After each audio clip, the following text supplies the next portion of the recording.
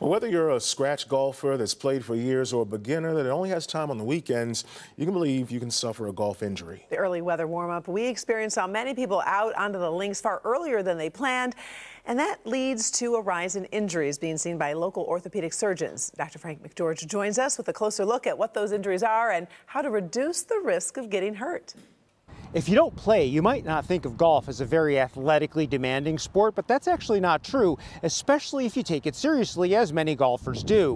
While it may look like a leisurely, low-impact activity, injuries still happen, and they are just as much related to a person's fitness and flexibility as they are to the form of their swing.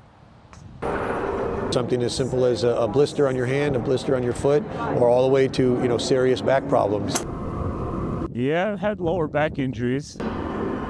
Thought I'd go a little aggressive with the swing, and then my left ankle really took a turn.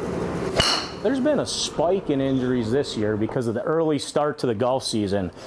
And many of them are preventable, according to Dr. Joe Gettler, an orthopedic surgeon with Michigan Orthopedic Surgeons. And when we think of prevention, we think about staying fit in the off season. That includes strengthening, stretching, and cardio. And when we talk about strengthening with golf, you got to talk about your core, because 2/3 of the force generated for a swing comes from your core. It's not just your arms or your legs, it's your core.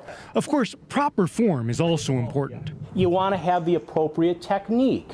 And a lot of avid golfers who don't hurt themselves have good technique. Bad technique, a bad swing, can stress out your shoulder, your elbow, your wrist, and other parts of your body. With the help of our assistant Jules, Dr. Gettler gives a visual breakdown of the most common injuries and the reason they occur. As she goes forward, you can see that there's a lot of stress on that lead shoulder. That's why we get rotator cuff issues like tendinitis and strains and even tears.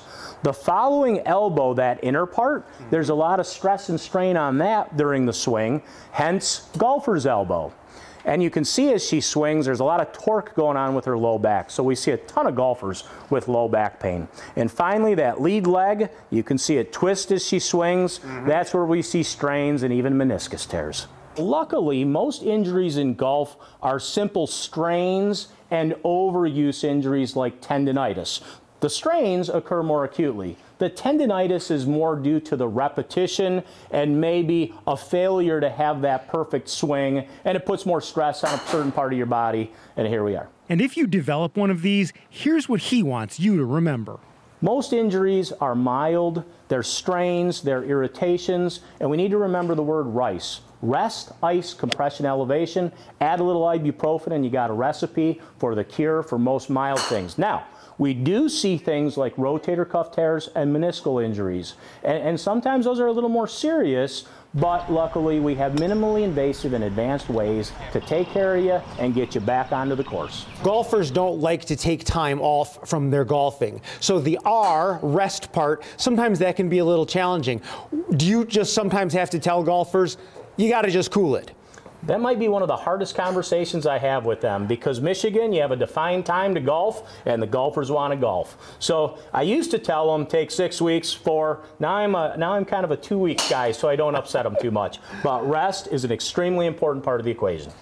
You know, somebody that's golfed for years, how likely is it that they're going to suddenly have a rotator cuff tear or a meniscus injury that's significant enough to maybe require surgery? You never really know, but as we age, golf is a very forgiving sport, and it's one of our life sports.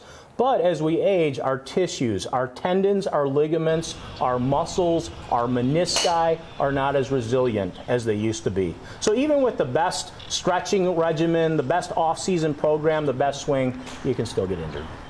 Now, in addition to strengthening, particularly your core, another thing we talked about was stretching before you get on the course. There are a few simple stretches that can really help reduce your risk of these injuries, so I've posted a brief video explaining the stretches with demonstrations of how to do them on our website. Take a look and be sure to share them with the golfers in your life. Back to you. Stretching's important. Thanks, Doc. By the way, in addition to those stretches on clickondetroit.com, tomorrow at 7 a.m. on Local 4 Plus, Dr. McGeorge will be back to discuss injuries in other spring sports, including the ever so popular pickleball.